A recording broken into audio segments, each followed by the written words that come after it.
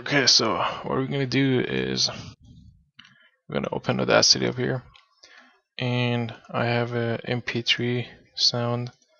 I'm just gonna move this in up here. I have Source Filmmaker already open, and to convert it, just go ahead and File Export, and we're gonna choose the Wave Microsoft signed 16-bit.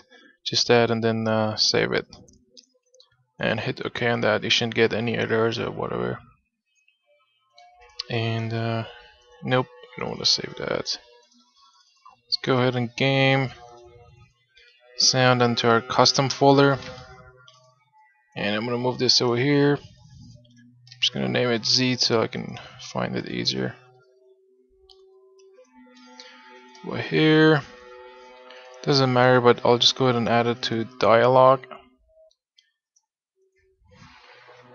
That's that one.